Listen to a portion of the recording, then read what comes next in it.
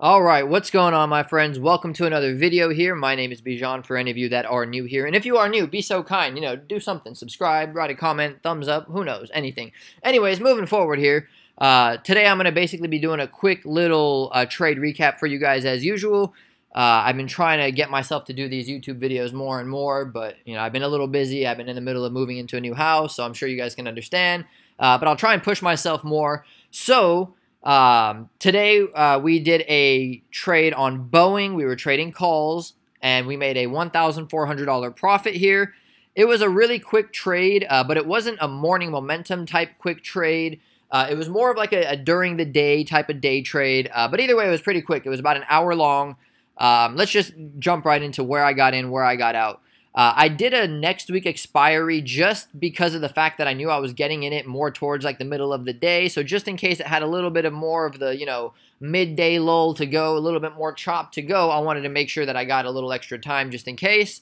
But either way, I was trying to catch the bounce play here back to the 175 area, which is exactly what we did. I got in right at the 172.50 area here. And I got out at the 175. Pretty simple. Nothing crazy that went into it. Obviously, I would have been making more if I held it all the way to the top, but that wasn't my plan. So anyways, this was pretty much it. I'm going to try and keep it quick here because this actually reminds me of a trade from last week that I actually made the YouTube video of it, but I completely forgot to upload it, and then I was the type of person that's like, all right, dude, it's like 3 days later now. People are probably going to find some reason to complain and say, oh my God, you photoshopped the video. I don't know. You guys know how people are on the internet. But I want to kind of touch base on that one too. But so I don't really have to waste time on the prices of this, prices of that. If you want to calculate things, you can do it yourself. You can see I got in 20 contracts at 730 each. And I sold them at 800 each, basically. That's if you see 7.30 or 8.00, the way options works, one is equivalent to 100. So it's not $7.30, it's 730 each. I had 20 of them. So I sold them for 800, so you can do a very quick, simple calculation. 730, I'm sorry, do 800 minus 730. That gives you 70. That's a $70 profit on each. Multiply that by 20. That gives you 1,400. That's the $1,400 trade there. Now, this reminds me of a trade from last week. Let's go over it here. Let me see. Where am I at? We're going to take it back, what, 3 days? No? 5? Yeah, there we go. 4. Here we go. Okay, 4. So I'm gonna talk about the QQQ first, and then I might as well talk about the other one that was there too, because they're all pretty similar actually. And this is also going to go to show that you guys can kind of do a lot with trading if you know what you're doing. There's various different things. Some days I'm literally doing nothing, so you'll see trade videos from me that I'm waking up, okay, every morning. 6:30, around that time, he's getting in. Obviously, I'm on the West Coast. I'm in California, so don't panic. I remember some people were out trying to call me out like, oh my God, he's over there doing the scams. No one can trade this and that in the pre-market. I'm like, my guy, calm down. You're not that smart. You didn't catch me, but let them think they did. But anyway, so you'll see some videos. Oh, I'm getting in like at 6:32, and then I'm out like 6:45, and then you'll see some days I'm not doing anything at that time. Sometimes I'm getting in at like 9:30, like I am today. It's all ranges, but I like to highlight this to show you guys that you can do really whatever you want. So anyways, to make it simple, let's just do. Yeah, just the QQQ right there. That way you don't see today's trade messing it up. And basically,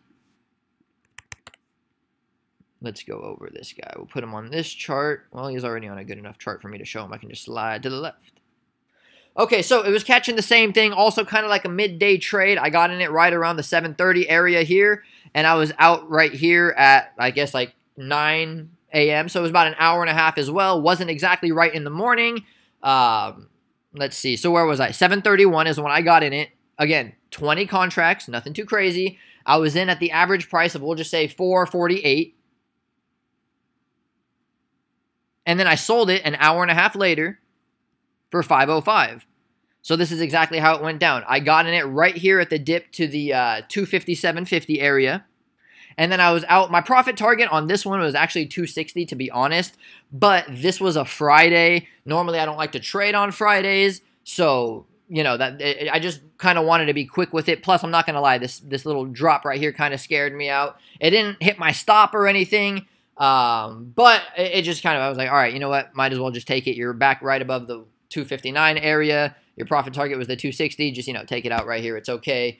And the reason I was trading on this Friday was because, the Thursday was also kind of a day that I felt I got a little short on. I wasn't doing anything too crazy, going for like $5,000, $10,000 profits here on these ones. But either way, I put light trades in here. I did next week expiry on all of them just so that I could have that time.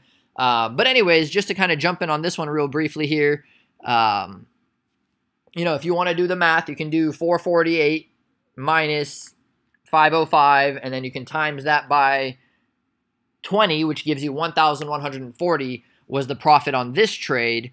I believe, if I'm not mistaken. If you want to calculate for yourself, you're more than welcome to, of course. All of these trades were about 1,400 each, and then we'll go to the day before. Let's just do this so that I don't get all mixed up. Just look at the Roku here. That was today, that was Friday, and then that was the Roku.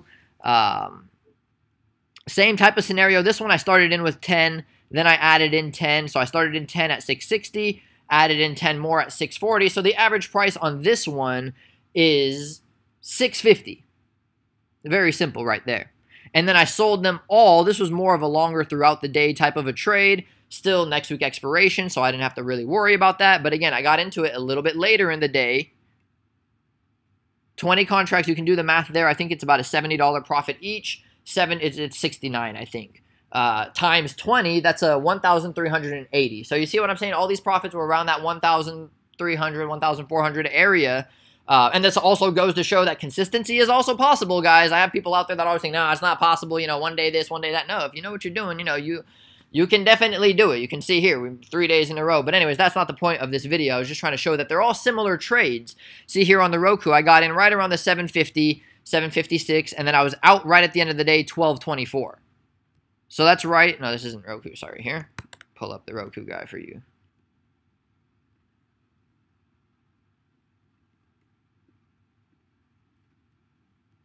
$750, $756. I don't know why I did it all upside down on this one. It was different than the other ones. But either way, this is right where I got in. First started in right here, and we were trading calls. I added in more calls right here, and then I took the profit right over here. So basically, I was in it right around the 150 area, and I got out right. It should have been a little higher. I got out at the 153. I felt I got a little bit cut short because of the fact that my profit target on this one was 155. And then I saw we got pretty close, and we started coming down here. I had raised my stop to the 152. I'm sorry, the 152.50 area. So after it had pinged that stop, I mean, it did reverse a little bit. I said, I might as well just get out of it at that point. But anyways, guys, this video is getting way too long. I'm glad that I was able to kind of stuff 3 trades into this. I'm kind of impressed with myself on that one, especially considering how much I ramble. But anyways, that was that. Mainly, we wanted to kind of go over. That's an easier way to do it. Today's trade, got in at 9:30, got out 10:30. Very simple. Nothing crazy. Obviously, I could have made much more if I put that into a current week expiry. But anyways, that's besides the fact, guys. I don't want to get too deep into it here. Hopefully, you guys did enjoy the video. I want to wrap it up because I don't want to ramble and make it too long, and then people complain. Nobody likes it. Anyway, so hopefully you guys enjoyed the video. Just check out the links in the description below if you're interested in joining my watch list or anything like that, or you want to catch me on social media. All of these trades, actually, by the way, were on the watch list in one way or another. The Roku one was. The QQQ one was also. I was actually watching SPY around that area for the 320 dip, which it did the same thing right at that area, 320. I just like the way QQQ was acting better. And then Boeing was also on the other stocks to trade. Anyways, that's besides the fact. See, this is where the rambling starts. So hopefully you guys enjoy the video. We'll wrap it up here. I'm not sure what I'm going to title it. But anyways, check the description below for the link to our site or to catch me on social media. Instagram, Twitter, Who's Bijan T. And I will catch you guys in the next video.